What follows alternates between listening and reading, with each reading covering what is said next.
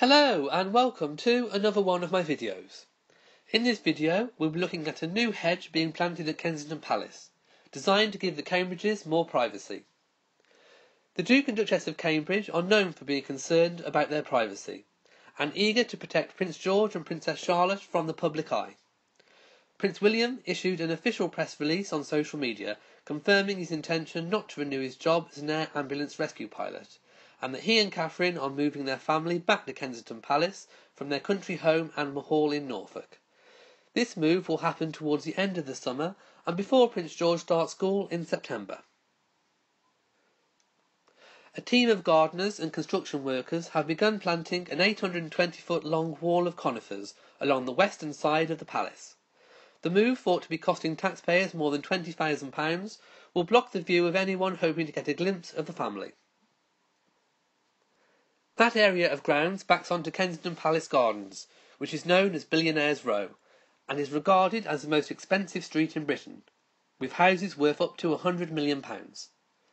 It is popular with tourists, and there are also numerous embassies on the road, including those of Russia and Israel, which bring a lot of footfall. Work started on the L-shaped line of trees on Tuesday, and was still ongoing yesterday. One expert said he believed the trees were Taxus baccata, also known as English yew. These can grow at a rate of 1 foot a year to reach more than 40 foot, twice the height of a 2-storey house. However, they have been known to grow up to 90 foot. The privacy provided by the trees is likely also to be appreciated by Prince Harry and his girlfriend, US actress Meghan Markle, who is now a regular visitor at his 2-bedroom cottage in the grounds. The palace is also home to Prince and Princess Michael of Kent, the Duke and Duchess of Kent, and the Duke and Duchess of Gloucester, while Princess Eugenie is expected to move there this year. Royal sources said the tree planting was for reasons of privacy and security. A palace spokesman confirmed the work would be paid for out of the taxpayer-funded sovereign grant. They would not reveal the cost, but a similar 6-foot tree costs around £120. Several hundred are being planted, meaning the total cost of the trees alone is likely to be more than £20,000.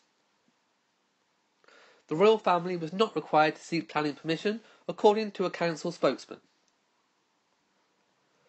Royal sources said all the regulations are met, adding that it is common practice for hedging to be part of security arrangements at palaces, and that the work just brings Kensington Palace more in line with other royal residences.